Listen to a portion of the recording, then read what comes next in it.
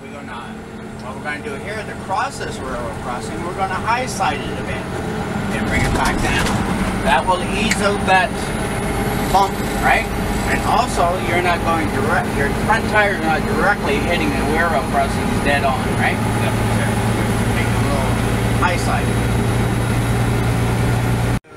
3, 4. This button in the front of it, right, is your high-low range, right? So 1, 2, 3, 4, you're in low range. 5, 6, 7, 8, you're in high range. On the side of the shifter, it's got a splitter. So basically, you go 1 and then split, right? Push it forward. Now you're in 1.5%, right? They say it's a full gear. Well, it's 1 overdrive, right? So basically, that's how they get 16 out of it, right? So you got 8, and then you split all 8, right? This gives you 16. Then you got low and reverse. So that will give you 18. That makes sense.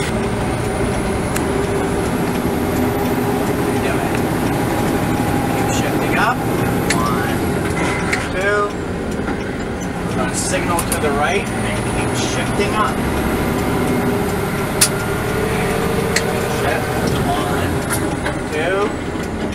That's it. You don't have. There's nothing beside you or behind you, right? So you don't want to obstruct traffic. So you keep shifting up.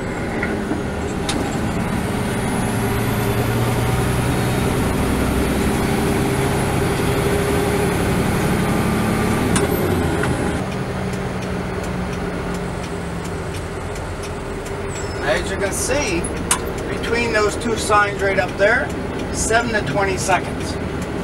That's the time you have to make a turn. If there's 5 cars in front of you, you've lost 20 seconds already. Yeah. So you're not going to make it, right? A lot of people don't even know that sign exists, right?